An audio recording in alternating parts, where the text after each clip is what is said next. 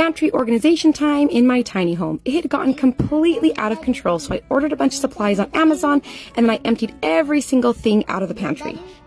There was way more stuff than I expected there to be. Look at all that stuff.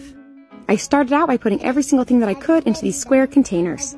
This not only makes it easier to see what I have, but it also better utilizes the space that I have. And I love that they stack, making every single thing look super tidy. All boxed up and ready to be put away. I put the things we didn't use very often in the back and the stuff we used more often in the front. All of the condiments went into clear bins, and then the root vegetables into these stacking bins. Plastic bags always made them rot, so this is going to be way better. I love how organized everything turned out, and I can see everything that I need now.